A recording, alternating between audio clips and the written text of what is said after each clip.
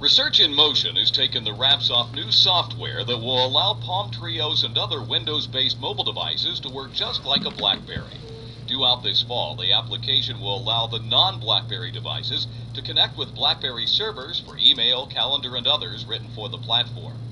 The software will replace the Windows layout and icons with the look of the BlackBerry interface. RIM says users would be able to toggle back and forth between the two platforms if they prefer. AP Telecom reporter Bruce Meyerson sees the move not only as wise, but also essential for RIM's growth. BlackBerry needs to do this to maintain its dominance. Right now they are the platform for wireless email, but to make sure that they remain that way in the future, they probably have to enable people to get their BlackBerry on other devices, and this is a pretty neat way to do it.